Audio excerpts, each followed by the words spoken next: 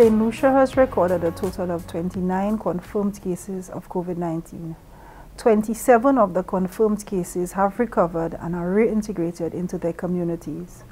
Currently, there are 2 active cases in care at the respiratory hospital. Both positive cases are recovering well in care. A total of 8,827 tests have been conducted to date.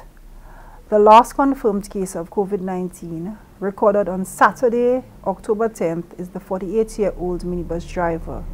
He is presently at the respiratory hospital in care. His COVID-19 tests have been repeated and validated, and they confirmed as positive.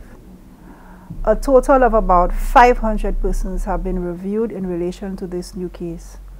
This includes close contacts, minibus drivers and commuters from the bus route, and residents from the community. 283 tests have been done, and the results received so far are negative. About 50 people have been placed in quarantine. The community and contacts of the case will be monitored for a period of 14 days to assess the impact of this case. This past weekend, in response to this case, investigations and contact tracing commenced in communities and amongst key populations of concern, and these activities are still ongoing.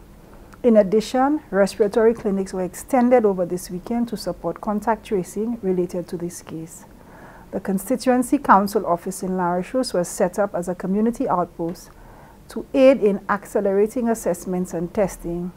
As part of the advanced planning for the possibility of a community outbreak, the present quarantine capacity and testing capacity has been reviewed, and the capacity for increased cases which may be required at the respiratory hospital.